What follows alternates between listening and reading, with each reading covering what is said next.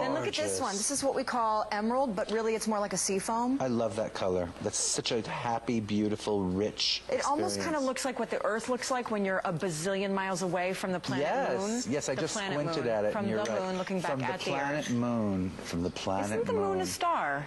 No, the Moon is a planet, darling. The Sun is a star. Is the Moon really a planet? The Moon is a planet. Don't look at me like that. The Sun is a star. Planet. Is the Sun not a star? I don't know what the Sun is. The Sun is a star, isn't it? The Sun is. The Sun is a star. The Moon is not a planet. I knew it.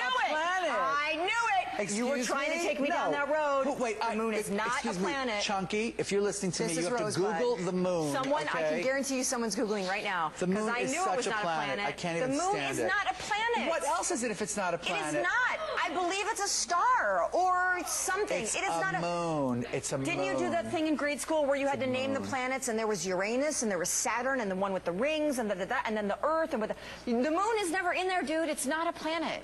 I feel like sometimes, though, I am educated. I exposed during the show. Come on, it's a planet. That this blonde of mine could be real. Okay. The Moon is what?